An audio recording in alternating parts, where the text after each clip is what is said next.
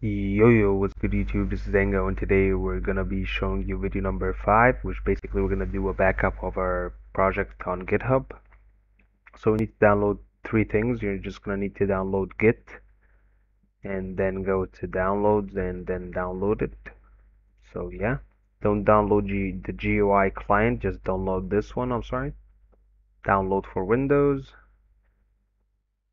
and after downloading this, go into Visual Studio Code, and download it and install it for Windows as well. Already have this installed, and when you are done with this, just go into extensions and go into GitHub, search for GitHub. You're gonna find GitHub pull requests and issues, and then in over here you're gonna find the tab that says GitHub pull requests and GitHub issues. Just sign in here. It's gonna not be signed in. I'm already signed in. You're just gonna be taken into a browser page and then signing in. So after that, you're just gonna create a new repository, name it whatever you want, description, make it public, make it private if you want. You could add a git ignore template. I'm gonna explain what's a git ignore in a second, and add a license. Also read the licenses, what are public and what are not public. So I'm not gonna add one right now. So this is how it's supposed to look. So basically you're just gonna copy and paste everything that is going to be here. Is very simple. So yeah, make sure just you're signed in and everything. Let me just get in it, and then git add all, and then git add readme because I don't have a readme, and then git commit the first commit, git branch and main. I already added some comments, so that's why it's not showing anything. And git remote add origin. I already added it like I see it, like I said before, and then git push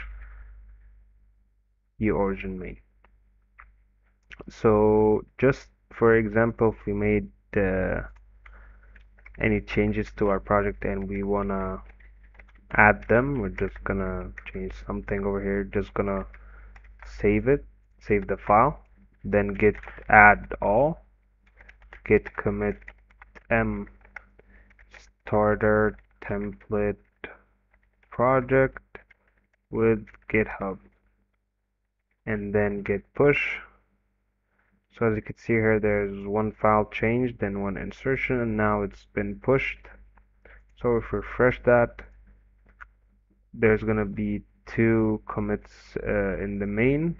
There's actually 4, but yeah, because I already did that before. But anyways, like I said, here's the latest commit, which I changed the test.github.